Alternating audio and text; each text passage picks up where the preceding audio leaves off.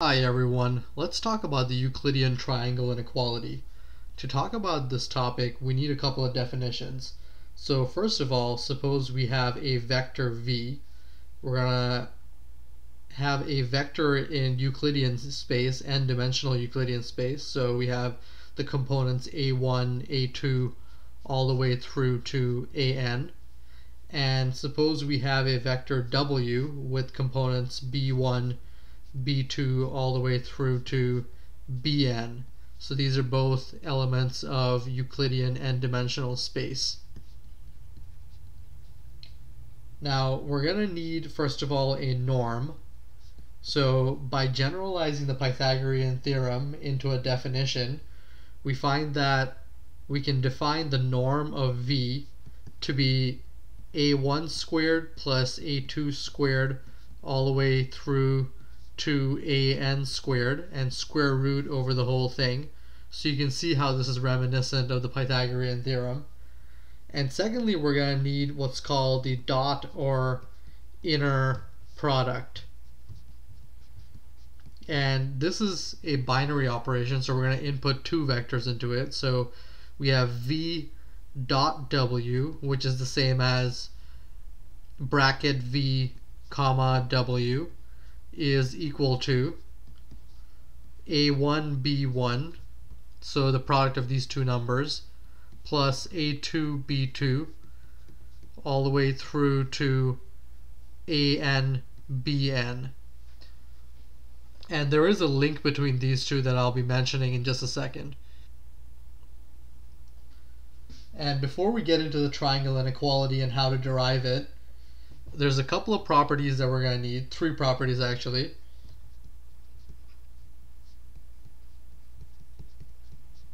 The three properties are, first of all, commutativity of the inner product. So VW is equal to WV. Secondly, we're going to need distributivity. So U plus V comma W is equal to UW plus VW. And finally, we have the link between the norm and the inner product, which states that the norm of V is equal to the square root of the inner product of V comma V. And that's going to be our main tool in proving the Euclidean triangle inequality. Now the first tool we're going to need is what's called the Koshy Schwarz inequality.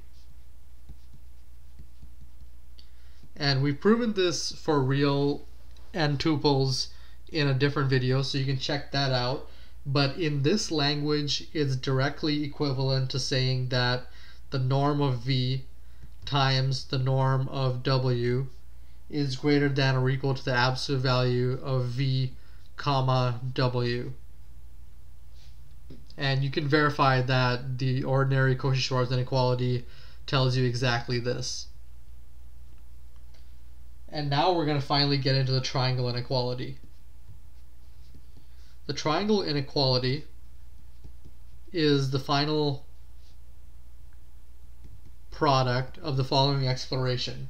What we're going to do is that we're going to start off with V plus W, the norm of that squared, okay? So that, by the link between the norm and the inner product, is equal to V plus W, comma V plus W inner product. And by using distributivity, we can split this up into four inner products, which is V plus VW plus WV plus WW. And that is, this one is equal to the norm of V squared. This one is equal to the norm of W squared. And by commutativity, these two are the same, so it's just 2VW. And what we're going to do now is use the absolute value. So we get this is less than or equal to V norm squared plus W norm squared plus 2 absolute value of the inner product of V and W And now we use the Cauchy-Schwarz inequality from up here. And this is equal to less than or equal to norm of v squared plus norm of w squared plus 2 times the norm of v times the norm of w. And this is, we can use the factorization now to get that this is the square of norm of v plus norm of w squared. So we've got this up here on the left side and this down here on the right side. So we can conclude that the norm of v plus w is less than or equal to the norm of v plus the norm of w. And you can generalize this to more vectors using induction.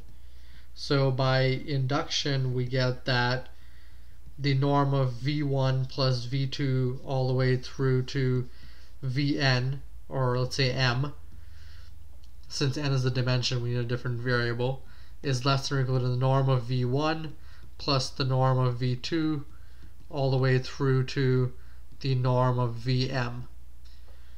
So that's the generalized Euclidean triangle inequality. Thank you for watching, and I'll see you next time.